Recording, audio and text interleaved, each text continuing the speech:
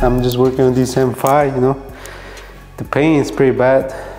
He sat on the parking lot for like 2 years, but the customer's not paying for the paint correction, so. What's your favorite thing about detailing BMWs?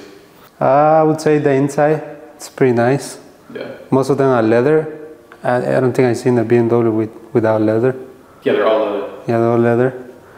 The least thing I hate is the interior too, because you know, cheap material sometimes when you're blowing using the air compressor, you can break something.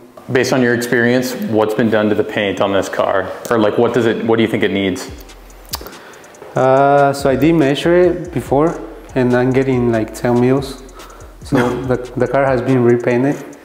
There's a lot of trash in the car, so it probably needs to be sanded and then compound and then polish. 10 mils, wow. Yeah. So going up close, yeah, show us some of the imperfections. Like what should people look for? Like if you can come over here, you can see, this is just from sitting in the parking spot for like over 2 years. You got some tree sap, some bird drops. Yep. What would be the cheapest service that would make this car look the best on the outside? To look nice, probably a paint enhancement.